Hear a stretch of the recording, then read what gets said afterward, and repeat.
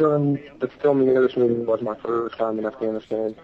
You know, I deployed to Iraq earlier and thought I kind of knew what war was like and kind of thought I had an understanding of that. So going over there, I wasn't too worried, but it's a completely different fight from Iraq, completely different enemy, and completely different terrain. So it was very, very new for me.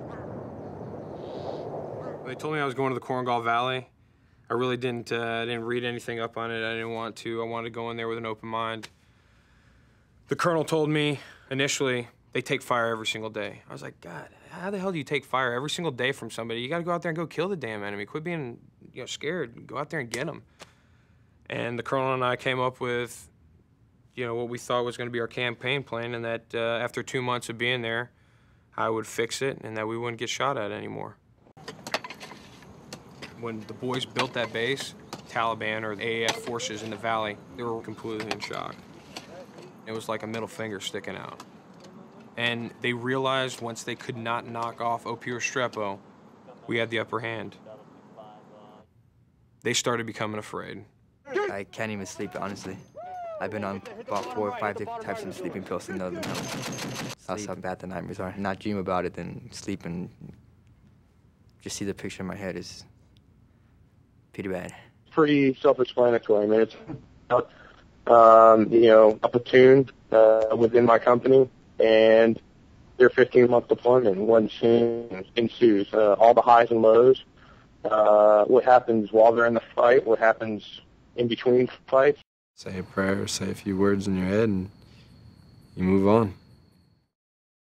And then offers, the guys insights throughout rather than having some kind of narrator from the sky narrating the story. It's kind of the boys telling their story and telling their version of it.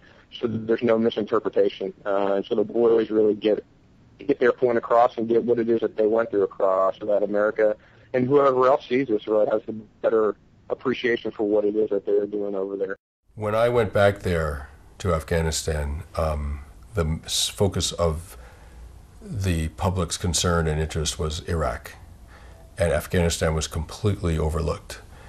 When I got there, there was an amount of combat there that was just staggering. I mean, I think the Korengal Valley is 6 miles long, and I think the men there were in 500 firefights in 1 year. No one back in the United States knew, very few people knew that the combat was so intense. Chosen Company, one valley over, had a casualty rate of 80%. 8 out of 10 guys were killed or wounded. But as soon as I got there, I realized there was a huge story and it was completely overlooked. And in some ways, I felt that the ramifications of failure in Afghanistan were greater than in Iraq, and ultimately it was a more important story. The men over there, I mean, it's pretty easy. I mean, I just love them to death. They're like my little brothers, and they did an outstanding job and did more than I could have ever hoped or asked from them.